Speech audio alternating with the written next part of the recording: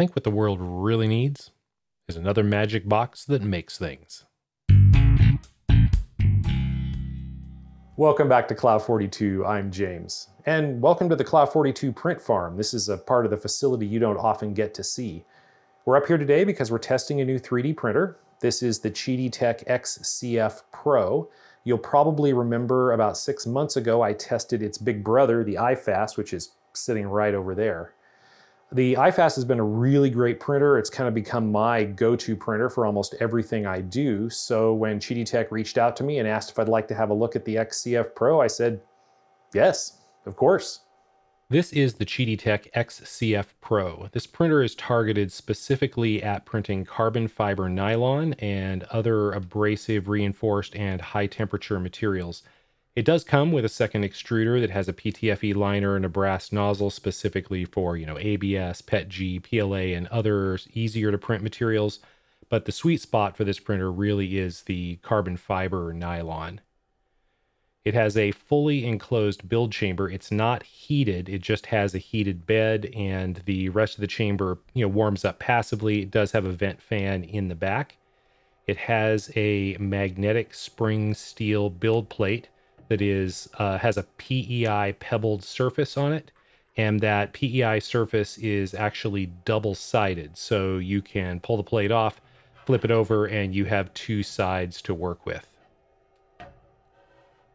The mechanical structure of the printer has a gantry with the head on it and two vertical rails to move the bed up and down. This does use ball bearing linear rails for all the axes and what look like multi-start nylon nut lead screws for Z.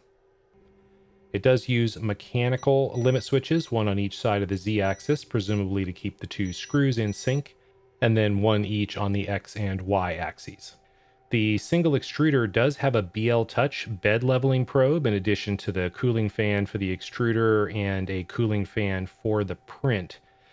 This one has the hardened nozzle installed for abrasive filaments, but as I said, there's a second extruder that comes with the printer that has the brass nozzle for other filaments. Now, even though this does have a bed leveling probe, it still has the 3-point leveling nuts for manually leveling the bed. And since you have to manually level anyway, I'm not really sure what value is being added by the touch leveling probe. Up top, we have a magnetically attached cover that covers the feed path. In this case, I've got a dry box and a PTFE tube to guide the filament down to the extruder without exposing it to humidity in the air. Power buttons up on top along with the USB. I like this location for the USB flash stick. It's much better than the port on the front of the iFast that's easy to hit and break off. Speaking of the iFast, the X-CF Pro is quite a bit smaller physically than its big brother. This is for a few reasons. One is because of the smaller build plate at 300 by 250 millimeters. Another is because it only has a single extruder, so it doesn't have to account for the extra width on the gantry so that both nozzles can reach the entire plate. And the iFast, having a heated chamber, also has interior plastic panels that take up more space than the Spartan interior on the X-CF Pro. Now, one thing they really improved versus the iFast is this magnetic cover. On the iFast, it's set down in a groove, which makes it hard to grasp. On the X-CF Pro, it's not in a groove, it's just held by magnet, so it just slides right off. That is a huge quality of life improvement. I cannot tell you how much better that makes it. Of course, the X-CF Pro has the BL Touch bed leveling probe, which is something that the iFast doesn't have. The iFast does have a camera in it, and there is no camera in the X-CF Pro, though the camera in the iFast honestly is kind of a joke. I never use it. The 5-inch touchscreen is crisp and clear and bright and responsive. Of course, you can go through the files, you can see previews and start prints, though I usually do it from the QIDI Print software. Under the Tools menu, we have all of the things you would expect. We have manual controls, so you can drive the gantry and the build plate around. We have bed leveling. They have the fast leveling and normal leveling. We'll look at the leveling here in a minute. You can also turn the auto bed leveling on and off for what it's worth. You can preheat the extruder and the build plate. You can change filament. Here you just click to heat up the nozzle, and once it's hot, you can drive the filament forward and back. Again, turn the filament sensor on and off for loading filament into the printer. Have our internet settings so you can connect it with Wi-Fi. There's also a network cable on the back. You can manually control the fans. Don't know exactly why you would need to do that, but you can if you want to. Under the system menu, you can look at basic information like temperatures and location. You can change the localization language. I speak English, so I'll reconfirm that. Factory reset the thing. You can turn the sound on and off. You can turn the LED light on and off. This printer does make a lot of sound. When it is homing, it just beeps and beeps and beeps. It is amazing how many beeps this thing emits. You can take the cover off the extruder by removing 4 thumb screws, but to be honest, once you got the cover off, there's not a lot to see. This is packaged really densely. You can see the ribbon cable comes around the side. There's a little PC board to plug in everything. You've got the heater, you got the temperature sensor, the touch probe, the cooling fans, and not much else to see here. This does have a dual gear drive extruder, but it's all up inside where you can't see it or get at it without disassembling it further. If you select the normal bed leveling process from the touch screen, it gives you detailed instructions and it drives the extruder to each of the adjustment knobs and parks it right over the bed. There is a leveling shim that's included with the printer, and you just feel underneath the nozzle to get it to the point where the shim just drags. And then you step through and it goes over all 3 of the adjustment locations and lets you adjust each of those. And then it moves to the center of the bed and lets you adjust the overall Z height there.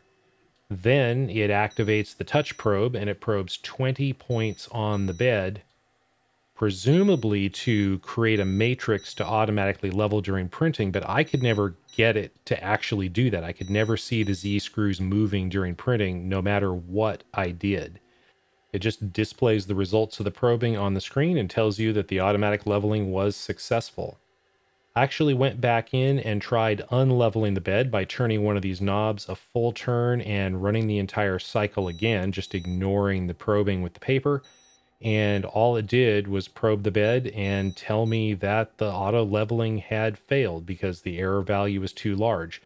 I'm told it's supposed to compensate for the actual level of the bed during printing, but I could never get it to do it. But it really doesn't matter because the 3-point bed leveling works fine and it stays put, so I think that's good enough. QIDI Tech has vastly improved the design of the dry boxes since I got my iFast. The new box is just a plastic case that holds a roll of filament and has a PTFE tube integrated to feed to the extruder. And then there's a pocket off the side of the case to hold a package of desiccant. This is way better than the boxes that came with the iFast, where the desiccant would interfere with the filament because it was just sort of in the bottom and there wasn't really room for it and the spool.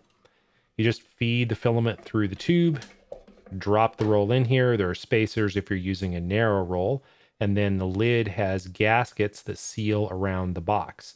So you put the lid on and it's completely isolated from air, so humidity cannot get to the filament. Now the big win with this design is that the normal spool holder just fits right through the center of the dry box.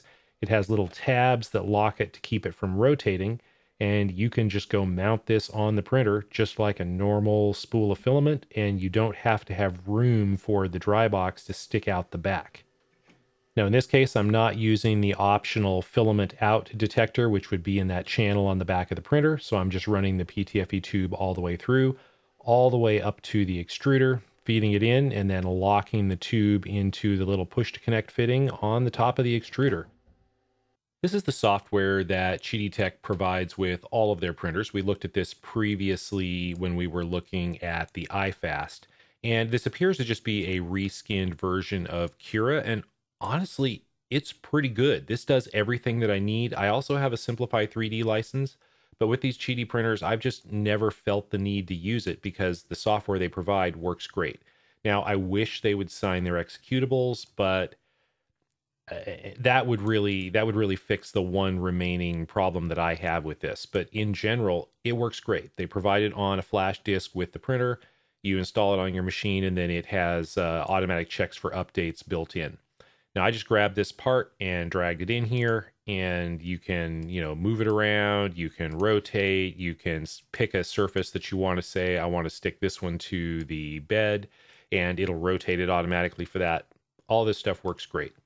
Over here on the right, you choose which printer you want, and they have profiles for all of their printers. I, of course, have the X-CF Pro selected. And then underneath here, it has a list of printers that it's found on the local network. And in this case, it found the X-CF Pro, and that is selected. Then you have profiles. The default profile is this 0.2 millimeter fine. They have some other stuff in here, and you can create your own. So once I have a set of settings that I like, I generally just make my own profile for that. Next, they have a set of material definitions, and all of the materials that they sell are in here. In particular, I've selected the PA12CF. They have their Ultra PA down here. I would really like to try that, but it is not available at the moment. I haven't been able to buy any. Then down below, we have the settings, and you can tune this up or down. You can leave it in basic mode, so only a few things are visible. I generally run it on advanced. You can turn it all the way up and see all kinds of stuff that I've just never felt the need to modify. The settings in here are just all the usual, your line width, retraction, flow rates. On the layer height, I have raised the layer height from 0.2 millimeters to 0.25. I find that with this PA12 carbon fiber, it makes the prints stronger, and it also makes them print faster. Both of those are things that I like. The surface texture of this particular filament hides the layer lines anyway, so it really doesn't matter. For infill, I'm running gyroid at 20%. I find for almost everything I do, that's great. I get a really rigid part that works well. I'll tune this if I have special needs, but most of the time this works fine. Print speed is set to 50 millimeters per second on this particular profile, and I find that to work fine as a general purpose setting. Of course, you can adjust temperatures. This material is at 280 Celsius. With the high temperature extruder, I believe you can go up to 350, which is pretty hot. It allows you to print a lot of nylon and other high temperature materials. With the low temperature extruder, it does have a PTFE liner, so that one can only go up to, I think, 240 is what they quote, which is sort of ABS temperatures. For support, I have checked generate support here. I find that that generally doesn't require much tweaking. The defaults work fine. For this part, I also want a raft, and the reason is because this surface here that's on the build plate, I want the texture of that to be similar to the texture of the surface that's on top of the support. And there's some other fancy settings down here, but I'm just going to go ahead and click slice. Now, once it's sliced, I can look at the layer view, and I have selected to color based on line type, so I can tell the difference between perimeters and infill and support. And this allows me to then just kind of look at what it's going to do and make sure that that makes sense. And this looks pretty good. It is going to generate support in these holes, which is not strictly necessary, but it looks like it's going to work fine. I am happy with that. So I can now just send this to Wi-Fi. You can save this onto a flash drive and take it to the printer. But in this case, since it found it on the network, I click send to Wi-Fi. It goes to the printer, pops up a dialog, asks me if I want to print it. I click OK. I'm not showing you that at the moment because the printer's busy printing something else. And I have found with some of their devices that messing with it over the network while it's printing is not a good idea. Of course, the printer doesn't actually print this fast. I believe this is a 15 times time lapse. This printer does have much better visibility than the iFast. I could actually point a camera through the front door and get this view, which again is way better than the iFast, which is almost impossible to see inside of while it's printing. Once the print's cool, they just easily pop right off the PEI sheet. They hold pretty well, but then the plate comes clean. I rarely even have to pull it out of the printer. The support material breaks away pretty easily and leaves a pretty clean surface. The material inside the holes is a little bit harder to remove, but if you have a pair of pliers with bent tips, you can kind of just crack it and push it out pretty easily. Let's take some measurements here and see what kind of accuracy we're getting. These are supposed to be 250 thou, so it looks like we're about 9 thou over there. We're about 6.5 over there. We're about 11 thou over there. Let's check the overall size of this thing. We're not over by quite as much there, so it's probably not just a horizontal expansion. There's probably an overall scaling factor that's needed. Let's check the diameter of the holes. These are supposed to be 335. You can see that one's about 10 thou under, maybe a little less than 10 thou under. It's kind of tough to tell because these holes, because they're vertical, probably aren't round. I did some math and figured we probably need a negative 0.13 millimeter horizontal expansion. Let's go ahead and slice that and print it again.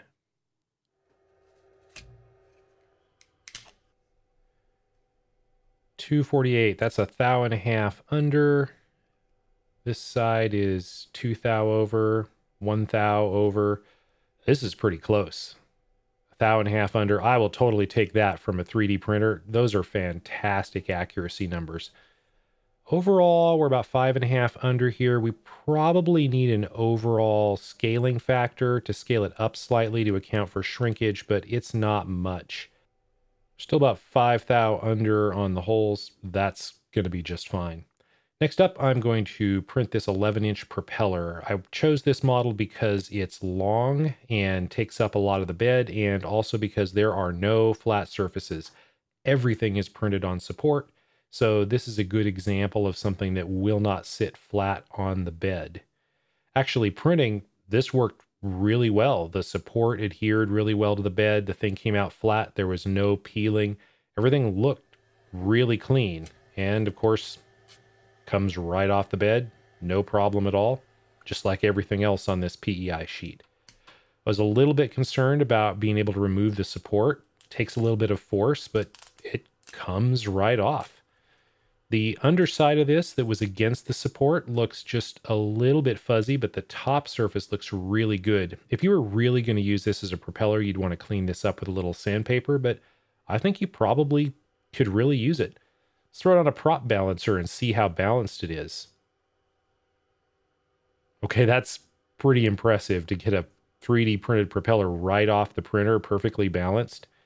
But yeah, pretty much any direction I turn it, it will just sit there. You can try it vertically. I tried it both ways. I tried it at 45-degree angles, both sides, and this thing is nice and smooth and balanced. To be honest, I'm a little bit shocked at just how balanced this thing is. I had no idea that I would get something that clean off of the printer. I mean, props that come out of injection molding systems aren't that clean. Next up, we'll take this gap test that I downloaded off of Printables. The idea here is that it's got 6 different movable plungers in it, and each one has a different gap. I believe they start at 0.35 millimeters and go all the way down to 0.1 millimeters. The idea is that we'll print this and see if all of the plungers can rotate. If the printer is printing exactly on size, they should all be able to rotate, but I would expect that the smallest ones are still going to stick, or at least require a lot of force or maybe break when we grab them with a pair of pliers and try to twist them. Right off the printer, this looks pretty good. I love the surface texture from this filament. It just looks so good. And the layer lines kind of disappear in the texture of it. I'm really happy with it. As it turns out, almost all of these were free right off of the printer. The 2 narrowest ones, I had to twist and crack them free. But once they're free, even down to 0.1 millimeter clearance, these things just move beautifully. You can see it is physically in contact. It's not loose at all, but it still rotates freely. That is really impressive. Let's try an old favorite. This is my 2-liter bottle cap, clamp, and holder system. This is for coolant on my CNC mill. The idea here is that there's a cap that fits into a 2-liter bottle. There's provision to run a pickup tube down into the bottle, and there are threads here that lock everything together, and a clamp that allows you to hang the bottle up on the mill. We'll just go ahead and throw all of these parts on the bed and print them at once and see what we get. In general, printing multiple parts on this printer has gone really well. It's a real test of retraction settings sometimes to keep from stringing or getting little blobs on the outside of the parts.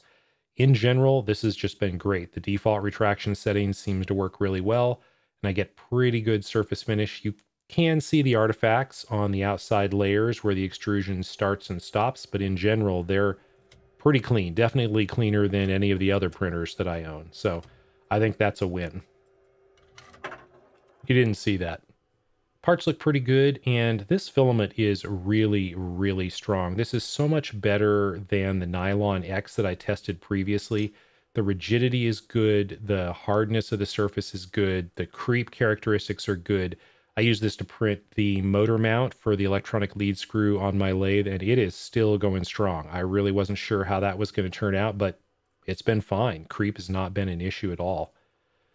So these parts fit down in, and then the true test is to see, do the threads fit? I didn't do anything in the design to add additional clearance for the thread.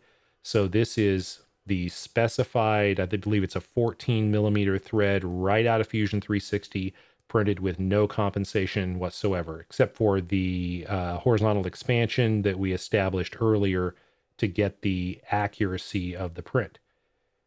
And it just threads right on. And that is just a beautiful fit. It comes down nice and snug. It slightly clamps the parts together, which is what it's designed to do to hold on to the pickup tube. And then the whole thing just fits in the mounting bracket. You didn't see that.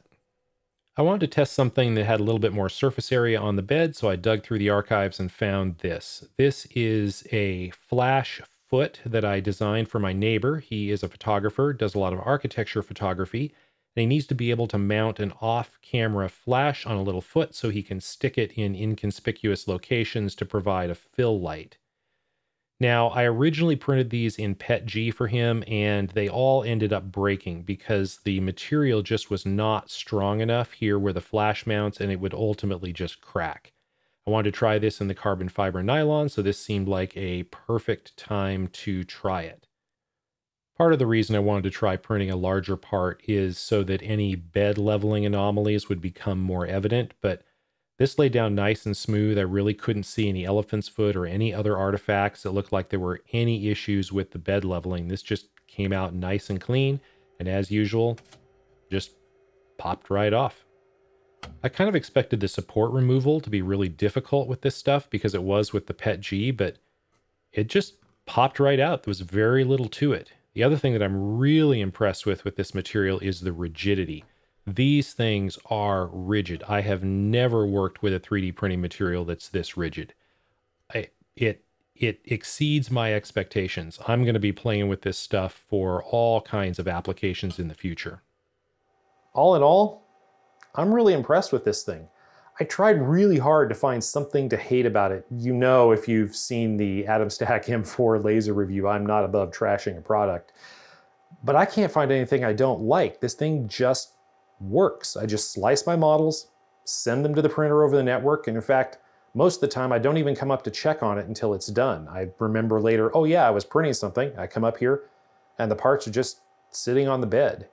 Now, I have only tested this with the QIDI branded PA12 carbon fiber filament, and honestly, that's probably mostly what I'm going to run in this thing. If I want to run other filaments like ABS, I've got the iFast, which has the heated chamber. This one doesn't. And while the iFast can handle the carbon fiber filaments, and I've tested them there previously, it does require swapping to the other extruder with the hardened nozzle. And to be honest, swapping out the extruders on these things is kind of a pain. It's pretty quick to swap, but then you have to recalibrate everything, especially on the double extruder. So what I really wanted out of this machine is something that I can have set up for the PA12 carbon fiber, and I can just dump parts to it that I need in the shop. It's always set up, it's always ready to go, and I don't have to mess around with swapping filaments. And for that usage, this thing has just been amazing. If you enjoyed this video or found it useful, give it a thumbs up, feel free to subscribe, and maybe consider supporting the channel on Patreon. Patrons can download CAD models and drawings for all the projects on the channel and get access to behind-the-scenes content that you can't get anywhere else. Thank you for watching.